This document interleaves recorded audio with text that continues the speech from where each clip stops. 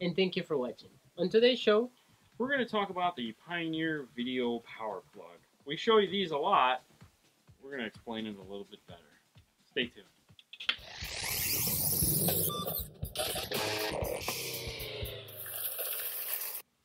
Okay, so every time we do an unboxing, we pull one of these power plugs out and we toss it to the side after we say power plug.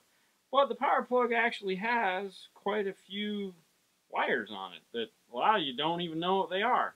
So we thought we'd take a couple minutes here and go through them to let you, I don't know, help you out. Explain a little bit.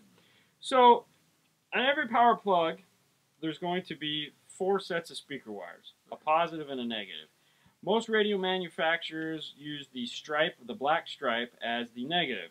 So you have a white, a gray, a green, and a purple. When we're doing a car, we like to divide those into 4 corners. So 1, 2, 3, 4. So that would be driver, passenger, driver's rear, passenger rear. In this case, so white is 1, gray is 2, green is 3, and the rear, that guy over there is 4, is purple. All right.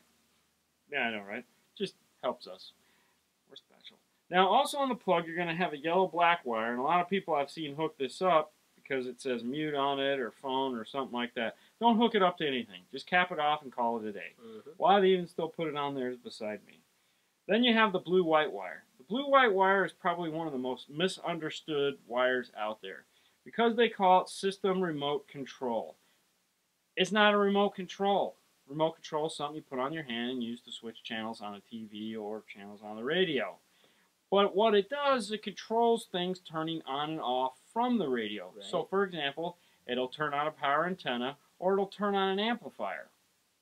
Exactly. So that's why they call it control remoto. Okay. Now you have an orange-white wire. Orange-white wire is the illumination wire. If you want your radio to dim when you turn on your parking lights or headlights, you need to hook this up to a 12-volt source that does likewise. Black wire is ground. Red wire is key. This is a wire that turns on and off with the key. No, it's accessory, actually. You don't want the radio hooked up to ignition because ignition is on through crank. Right. You want it hooked up to accessory because accessory turns off through crank.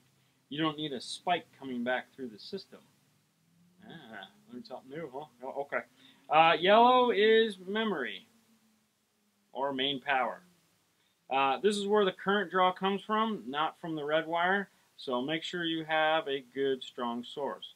Keep in mind, if you're just hooking this up to a factory wiring harness adapter, match them up color for color. If you want to know what they are, we're explaining it. Okay, so we have 2 other wires left. We have the purple-white. This is a reverse input. Now, all the video screens have a reverse camera capability, which means you have to hook up the reverse wire. It can either be a positive or negative that turns on when the car goes into reverse. If you're having a hard time finding it, chances are good if your light bulb is turning on, there's a power source back there. You can go back there and grab it. Some cars you can, some cars you can't. Whatever turns you on. Now, then of course you have the famed light green wire. This is the emergency brake wire. Parking brake also. Emergency brake, parking brake, whatever you want to call it. This is the pain in the butt wire, okay? This needs to be grounded and then reset. On the new radios we found, though, that actually if you go through and do the sequence, which is once the radio's on, brake, release, brake again, or tap, release, tap, the radio will actually remember the sequence until the battery is disconnected. So if you don't feel like buying one of those expensive bypass modules, and by I mean $15,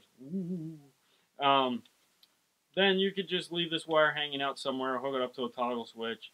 It'll remember the sequence, like I said, until the battery is disconnected. And then you have to do it again. We prefer just putting the bypass module in, that way we don't ever have to deal with it ever again. Any questions? You sure? You got it? Now, the only thing that's going to differentiate this wiring harness from the non-video wiring harnesses in the Pioneer line is obviously it's not going to have the emergency brake wire, and it's not going to have the reverse input wire. Other than that, the colors basically are all going to be the same. The plugs are a little different, but you can't plug one into the other. All set, ready to go, happy? Yep. Got it? Alright guys, we hope this helps a little bit. Thank you for watching. As usual, we do this twice a week. Yeah, Tuesdays and Thursdays. You can find us on Facebook, YouTube, and Instagram. If you have any questions or anything like that, please feel free to add them in the comments and we'll get back to you. Other than that, have a good night. Good. Dude, already putting me away. You can just say, that's so sad. You forget your crowd. Alright, see ya.